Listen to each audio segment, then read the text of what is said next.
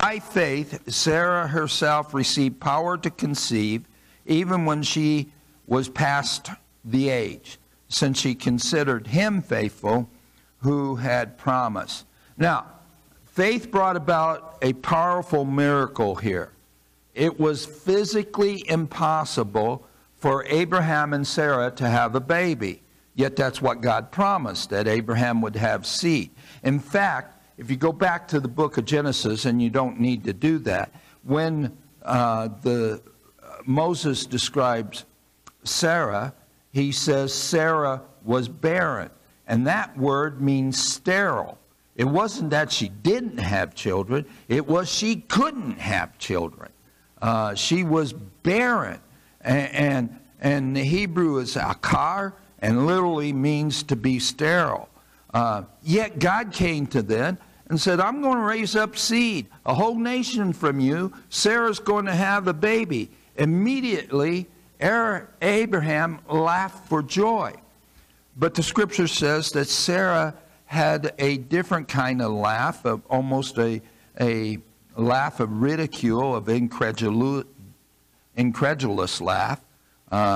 She was saying, I can't have a baby. This is ridiculous. Sherry and I are more than 20 years younger than Abraham and Sarah. And I can remember we mentioned in prayer prompter once that Sherry, S-H-A-R-I, Wilhite, was going to have a baby.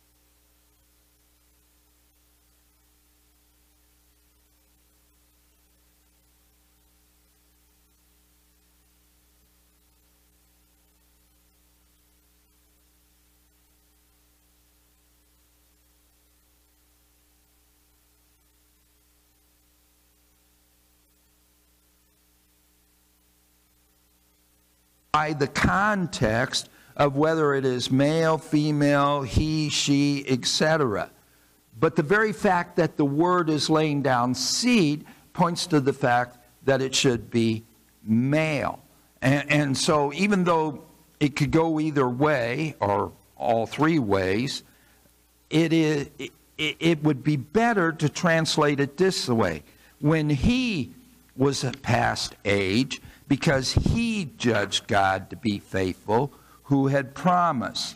Now, whose faith then are we talking about here? We're talking about Abraham's faith. But you say, Pastor Mike, Sarah's name is mentioned.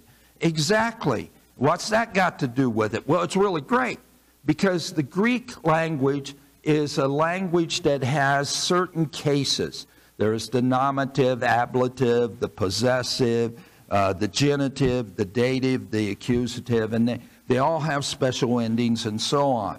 Well, Sarah is in the dative form. That's not the subject form. It's a dative form. And it's what the linguists call a dative of accompaniment. Are you all asleep yet? But what that means is that she accompanied Abraham in this action. And she was a willing participant. And I don't need to get graphic about that, but you understand that she willingly was obviously necessary, and she was obviously a willing participant. So what I'm saying is that she willingly became part of Abraham's faith, and when Abraham believed that God could do it, Sarah participated in that. Does that make sense at all? And so, and God gave him the power to do that. God gave Abraham the power to have children, to lay down seed. In fact, even after Sarah died, he still had power, because he married a woman by the name of Keturah and had 6 more kids.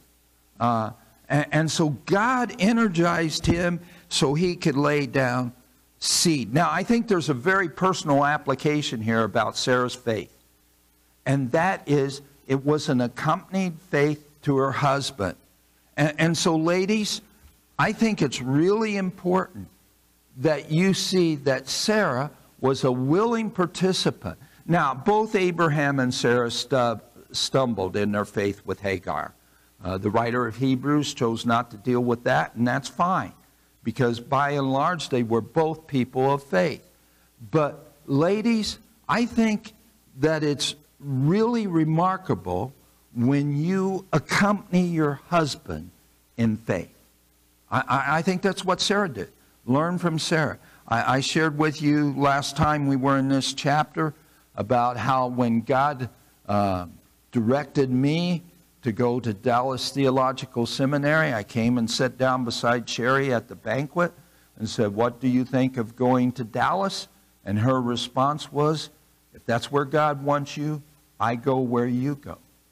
And so far, she's stuck by that. Even when we got a puppy, you know. And Sherry's faith is great. But it is a faith that has accompanied me as her husband.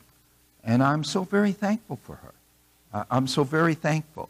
The faith in this chapter, then, isn't Sarah's only. It was the two of them combined. Now, therefore, when you look at verse 12, it makes more sense in the reading. Therefore, from one man, and him as good as dead, were born descendants, as many as the stars of the heaven, as many as the innumerable grains of sand by the seashore.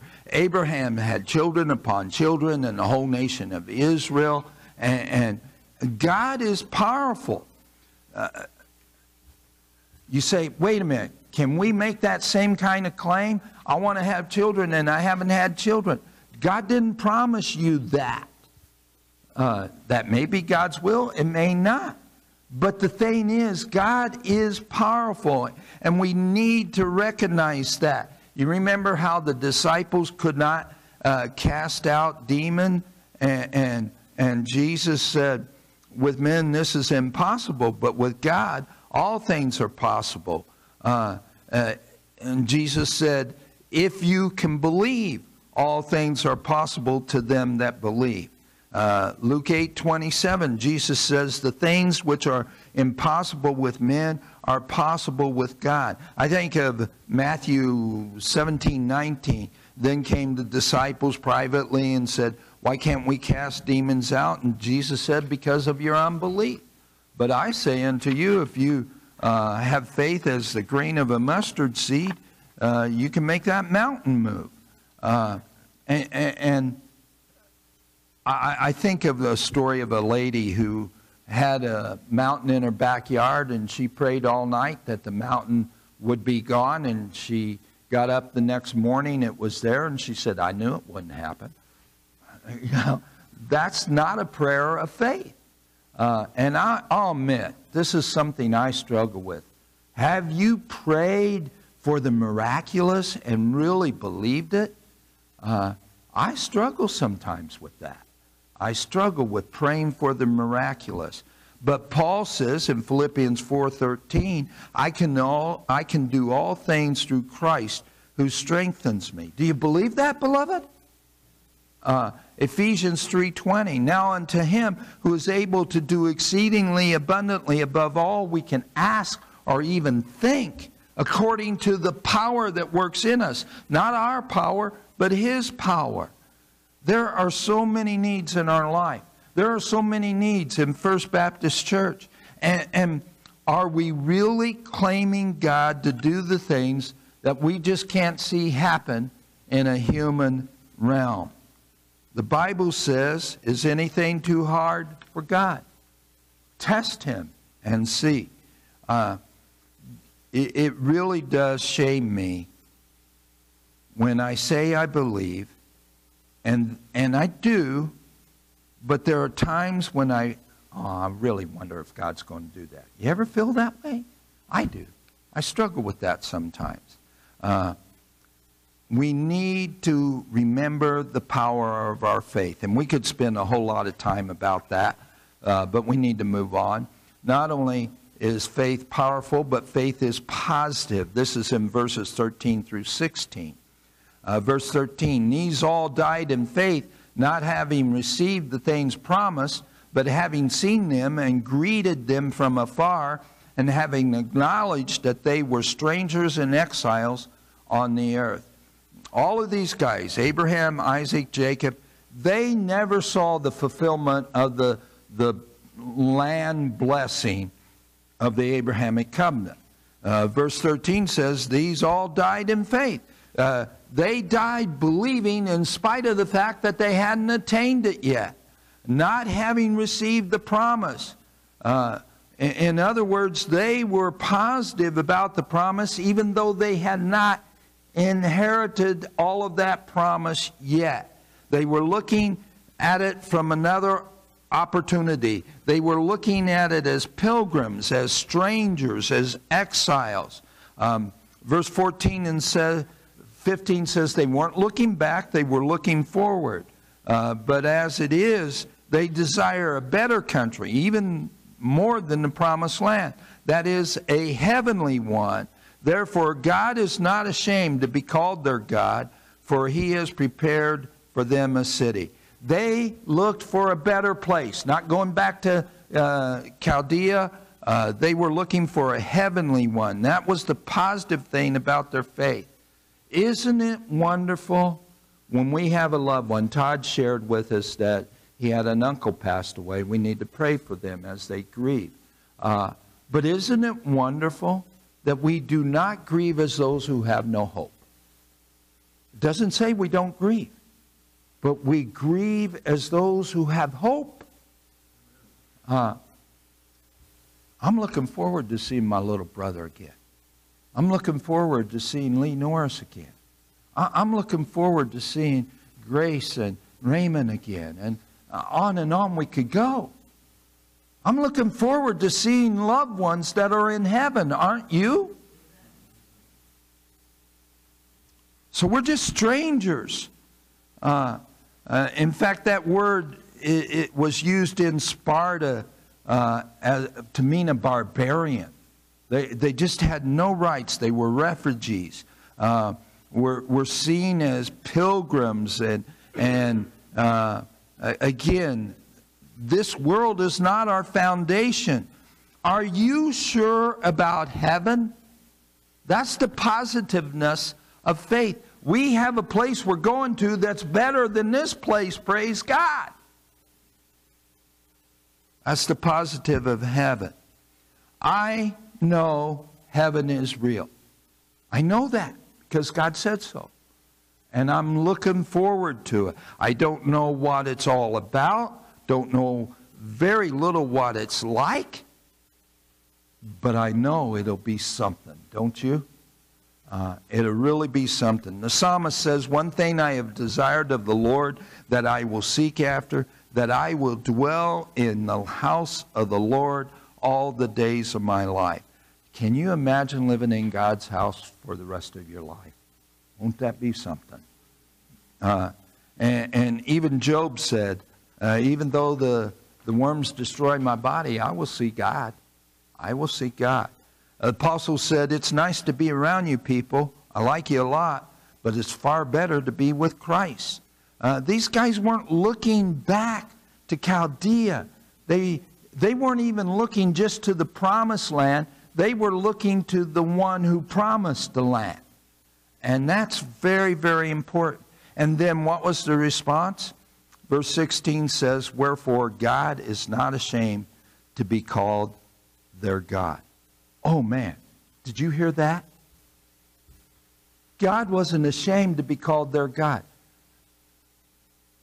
I can't imagine God saying, Mike, I'm not ashamed to be called your God. I think that has something to do with the way we live, don't you? I'm not ashamed to call you my child.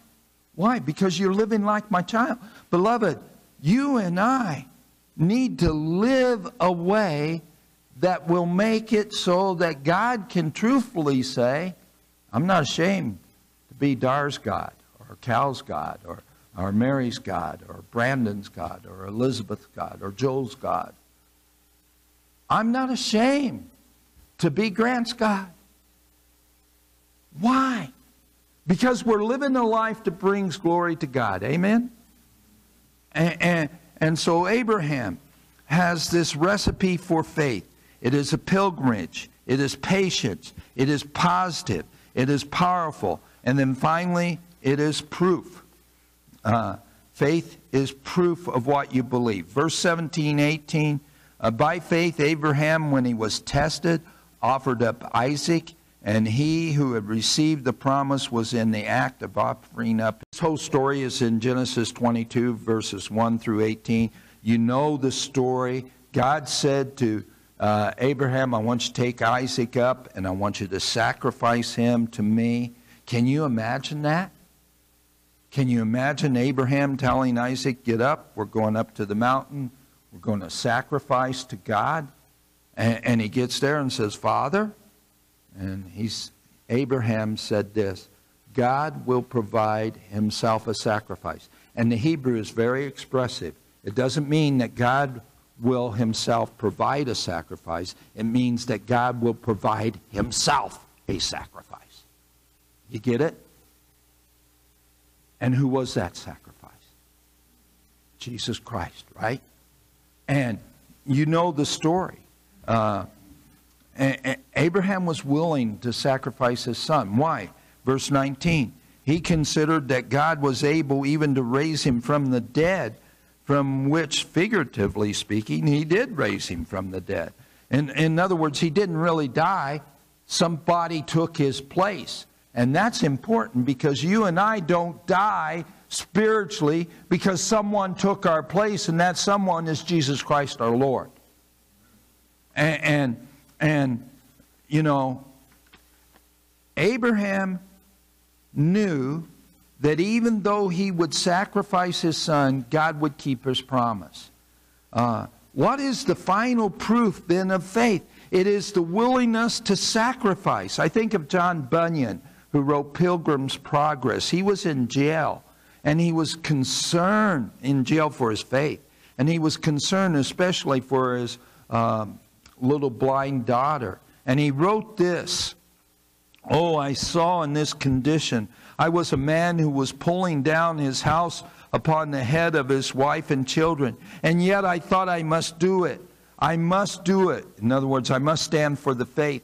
"The dearest idol I have known, whate'er that idol be, help me to tear it from thy throne and worship only thee." Listen, we believe in family here at First Baptist Church, but we also believe that family cannot take the place of our God. Amen? We love families here, and not to degrade families at all. But you know what? You and I aren't called to sacrifice our children like Abraham was called to sacrifice Isaac. And of course, you know Isaac was a willing participant. He was a young man. Abraham didn't wrestle him onto the throne. And in a sense, Isaac helps us to understand what Paul is saying in Romans 12. "I appeal to you, therefore, brothers, by the mercies of God, to present your bodies as a living sacrifice, holy and acceptable to God, which is your spiritual service. Do not be conformed to this world, but be transformed by the renewal of your mind, that by testing you may discern what is the will of God, what is good and acceptable." The proof of your faith is to be a living sacrifice. And the problem with a living sacrifice is when the heat is on, you want to crawl off the altar because the heat is on. I've told the story before, and you may already remember it, but my dad was a cook in a restaurant that served live lobster. Well, I mean, they cooked them, but they had a live lobster tank. And a dish boy wanted to become a chef, and he asked Dad, "How do you cook lobster?" And my dad, being the kind of guy he was, said, "You throw them into the pizza oven." And so this guy reached in the tank, threw into the big open pizza oven the lobster. And you know what happened? That lobster started making his way to the front. And he says, "What do you do?" And he said, "That's what those wood pizza paddles are for." And he kept banging that lobster back in the oven. Why? Because a living sacrifice has the tendency to claw off the altar when the heat is on. And God says when the heat is on, you are to be a living sacrifice. Why? To prove that God's will is good, that God's will is pleasing, and that God's will is the best deal in town. You and I are not going around looking like we've been baptized in pickle juice. We are to be a living sacrifice, but we're not to go around, "Ooh, I'm a sacrifice." We are to prove that God is good, that God is pleasing, that His will is the best deal in town. That's what we're to do. And so biblical faith is a pilgrimage separated from the world. It is patient, waiting for God's work to be fulfilled and God's word to be fulfilled. It is power, believing that God can do the impossible. It is positive, focusing on eternity rather than the stuff around us. And it is a proof of obedience by being a living sacrifice. In Abraham, we see God's recipe for a biblical faith. That pattern is what you and I should follow. Let's pray. Father, we do thank you that we've been able to share together again these great principles as seen in the life of Abraham. I pray that you'll help us all to conform our hearts to what we have learned. Encourage us to live by faith in Jesus' name as living sacrifices, proving that your will is good and pleasing and the best deal ever. And we pray this in your Son's name. Amen.